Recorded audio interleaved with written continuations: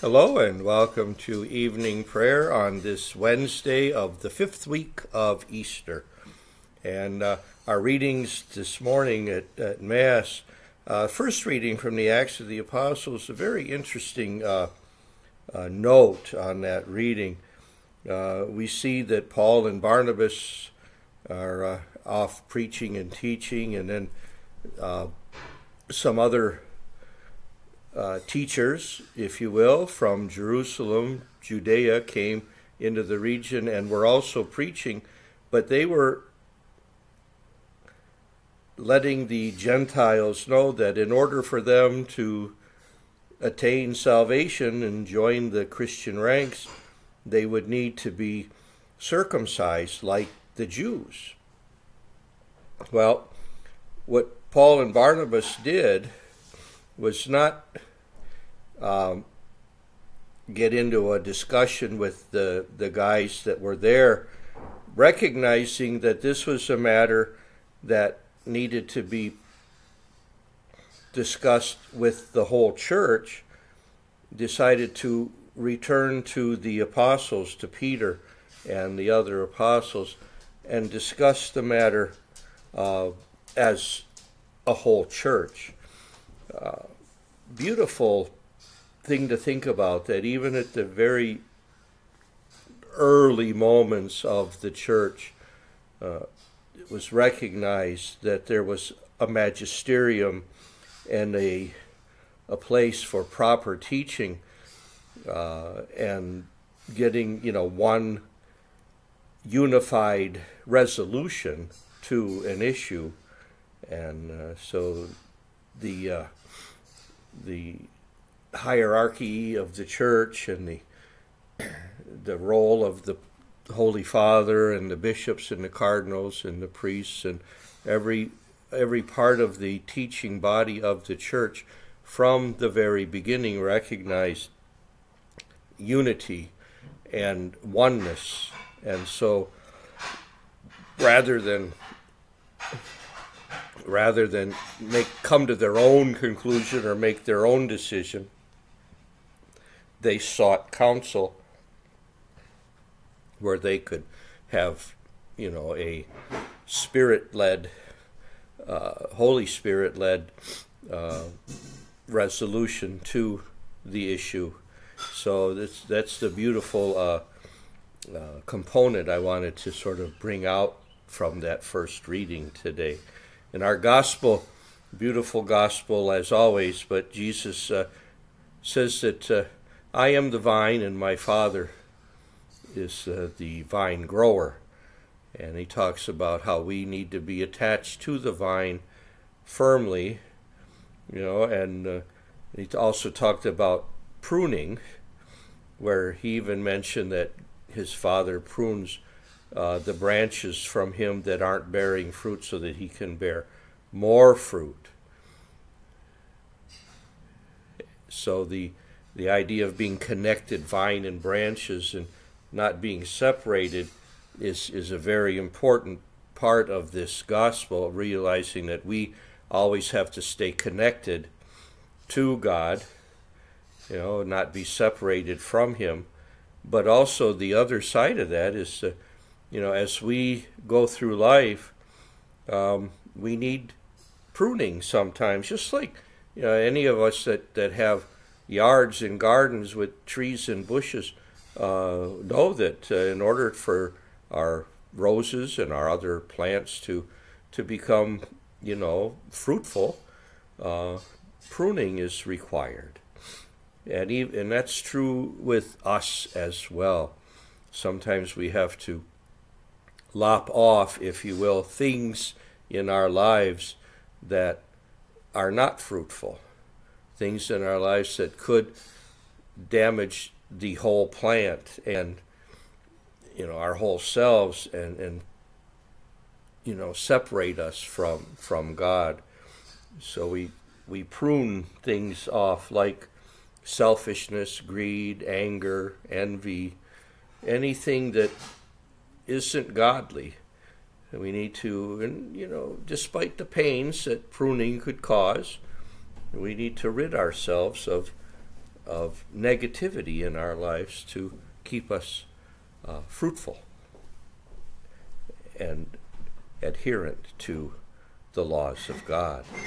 So I am the vine and you are the branches, and we have to maintain that connection, but we also have to make sure that we prune off anything that might disease the whole plant.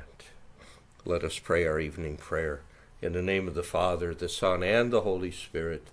Amen. God, come to my assistance, Lord. Make haste to help me. Glory to the Father, and to the Son, and to the Holy Spirit, as it was in the beginning, is now, and will be forever. Amen. With his right hand, God has raised him up as King and Savior. Alleluia. The Lord is my light and my help. Whom shall I fear? The Lord is the stronghold of my life. Before whom shall I shrink? When evildoers draw near to devour my flesh, it is they, my enemies and foes, who stumble and fall. There is one thing I ask of the Lord, for this I long, to live in the house of the Lord all the days of my life, to savor the sweetness of the Lord, to behold his temple. For there he keeps me safe in his tent in the day of evil. He hides me in the shelter of his tent. On a rock he sets me safe. And now my head shall be raised above my foes who surround me, and I shall offer within his tent a sacrifice of joy. I will sing and make music for the Lord. Glory to the Father, and to the Son, and to the Holy Spirit, as it was in the beginning, is now, and will be forever. Amen. With his right hand, God has raised him up as King and Savior. Alleluia. I believe that I shall see the goodness of the Lord in the land of the living. Alleluia. O Lord, hear my voice when I call. Have mercy and answer. Of you my heart has spoken. Seek his face. It is your face, O Lord, that I seek. Hide not your face. Dismiss not your servant in anger. You have been my help. Do not abandon or forsake me, O God, my help. Though father and mother forsake me, the Lord will receive me. Instruct me, Lord, in your way. On an even path lead me.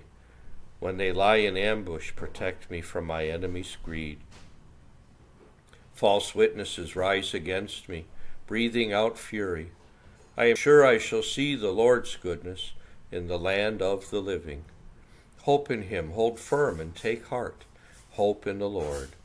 Glory to the Father, and to the Son, and to the Holy Spirit, as it was in the beginning, is now, and will be forever.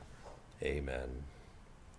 Father, you protect and strengthen those who hope in you. You heard the cry of your Son and kept him safe in your tent in the day of evil. Grant that your servants who seek your face in time of trouble may see your goodness in the land of the living. I believe that I shall see the goodness of the Lord in the land of the living. Alleluia. From him, through him, and in him, all things exist. Glory to him forever. Alleluia. Let us give thanks to the Father for having made you worthy to share the lot of the saints in light. He rescued us from the power of darkness and brought us into the kingdom of his beloved Son. Through him we have redemption, the forgiveness of our sins. He is the image of the invisible God, the firstborn of all creatures. In him everything in heaven and on earth was created, things visible and invisible. All were created through him, all were created for him. He is before all else that is. In him everything continues in being.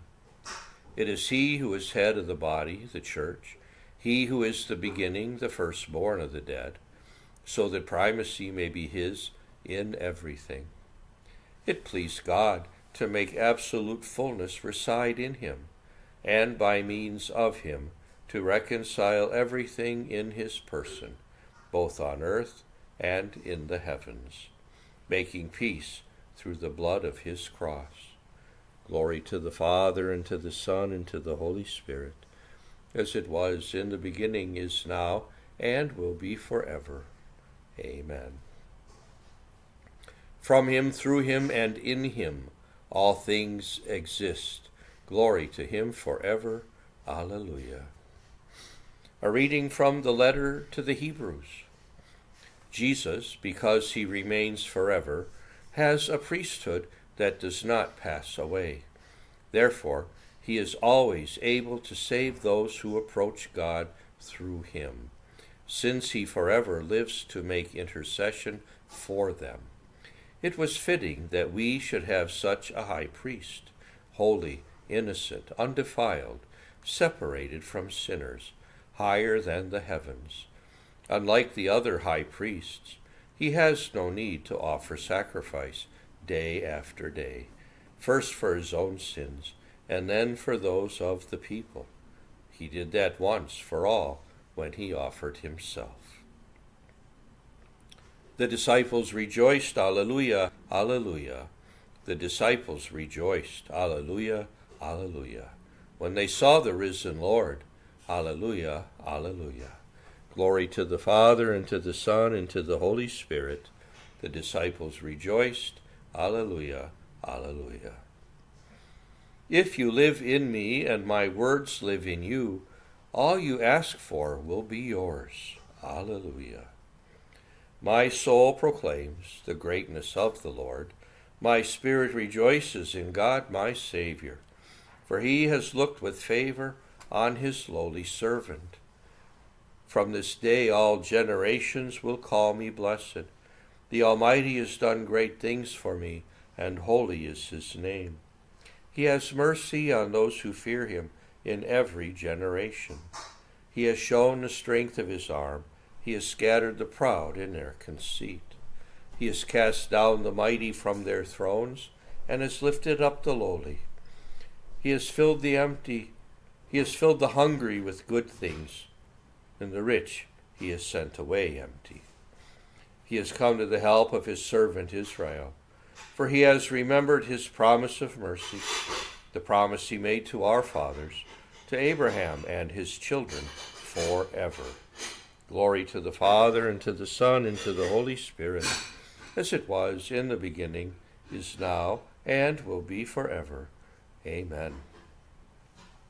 If you live in me, and my words live in you, all you ask for will be yours. Alleluia. Christ rose from the dead, and is seated at the right hand of the Father. Let us pray to him, saying, Lord Jesus, you live forever. Hear our prayer. Lord, remember all who minister in your service. May their holy lives be an example to your people. Lord Jesus, you live forever. Hear our prayer. Give to those who govern us the spirit of justice and peace, so that the human family may live in harmony. Lord Jesus, you live forever. Hear our prayer. Guide our days in the way of salvation, and fill the earth with your plenty for the sake of the needy. Lord Jesus, you live forever. Hear our prayer. Christ our Savior, light of the world, you have called creation from death to life. May your light shine forever on our departed brothers and sisters. Lord Jesus, you live forever. Hear our prayer. Remember us, Lord, when you come to your kingdom, and teach us how to pray. Our Father who art in heaven, hallowed be thy name. Thy kingdom come, thy will be done, on earth as it is in heaven. Give us this day our daily bread, and forgive us our trespasses, as we forgive those who trespass against us. Lead us not into temptation, but deliver us from evil. Amen. Father of all holiness, guide our hearts to you. Keep in the light of your truth all those you have freed from the darkness of unbelief. We ask this through our Lord Jesus Christ, your Son, who lives and reigns with you and the Holy Spirit, God forever and ever. Amen. May the Lord bless us, protect us from all evil, and bring us to everlasting life. Amen. And may Almighty God bless you all, Father, Son, and Holy Spirit. Amen. Have a great night, everyone, and we'll see you tomorrow.